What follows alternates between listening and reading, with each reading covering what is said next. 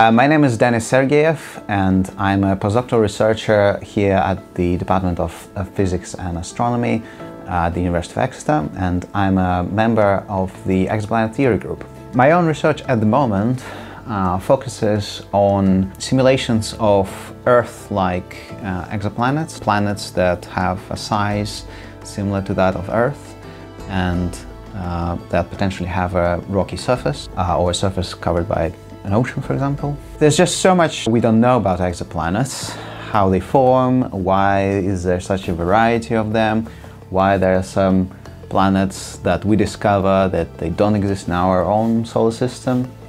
Questions that interest me in particular are what the atmospheres of these exoplanets are made of and how they function, how the wind circulation regime formed there, and what can it tell us about the climate. I'm interested in processes that involve convection. So atmospheric convection is a form of energy transport. You can witness it pretty much every day if you look out of the window and see these beautiful towering white clouds. These are essentially convective clouds that are associated with this process.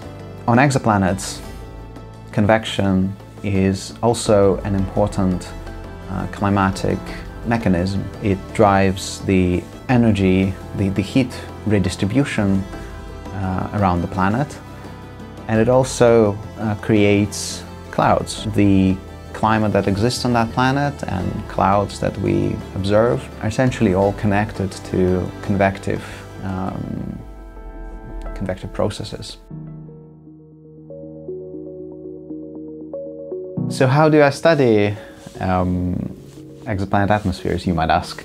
I use numerical models of weather and climate prediction that were developed originally for Earth. I use a specific kind of atmospheric models, which is called the three-dimensional general circulation model, or 3D GCM, that are based on the laws of physics, the laws of fluid dynamics and mathematical equations that were originally developed for Earth atmosphere, and then I adapt them to all sorts of atmospheric compositions, pressures and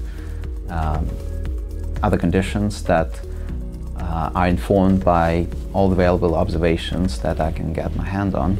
The UK Met Office has developed the next generation numerical weather prediction system called ELFRIC, named so after Lewis Fry Richardson, the British pioneer of numerical weather forecasting. And this is what I'm working on now. I'm adapting this next generation model, ELFRIC, to exoplanetary atmospheres. One particular aspect of this work is that convective clouds are quite small compared to other large-scale features of the atmospheric circulation. To include them in the models, one essentially needs to refine the resolution of those atmospheric models. But of course, this becomes very much, very computationally expensive, potentially unfeasible for long simulations over a wide parameter space that exoplanets present us with.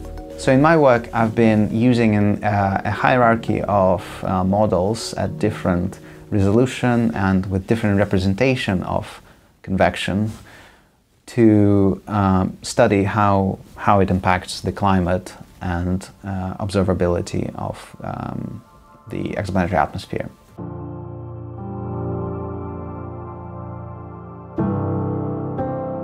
So in my research, and as a member of a wider exoplanets community, I would like for us to be able to understand what happens in the atmospheres of super-Earth sub-Neptunes.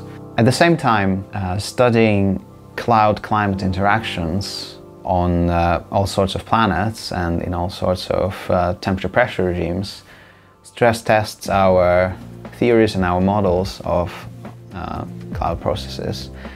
And eventually, I hope that my research will feed back into the Earth climate research and improve our models of climate and climate prediction. As I come from the climate science background myself, I'm able to transfer some of the ideas and encourage some of the developments in the exoplanet field that has been tried and proven to be useful. One of them is the concept of model intercomparisons. No climate model is perfect. Each of them has their own advantages and biases. We can apply the same approach to exoplanetary atmospheres, and instead of using just one model, we can use an ensemble of them. I'm lucky to be involved in a series of international projects that focus on model intercomparisons for different exoplanets. In fact, I co-led the pioneering model intercomparison for a confirmed rocky exoplanet, TRAPPIST 1e. This project is called TI, or TRAPPIST 1e Habitable Atmosphere Intercomparison.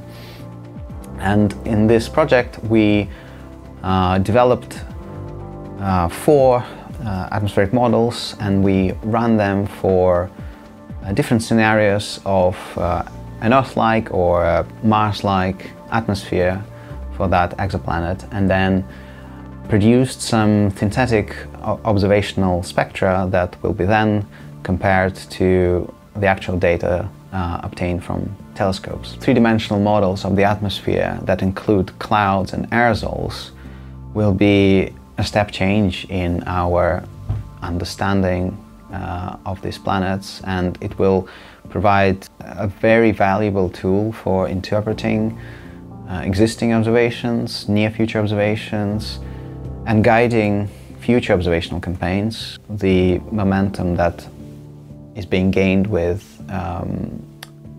these shiny new telescopes will be undermined without similar advancements in theory.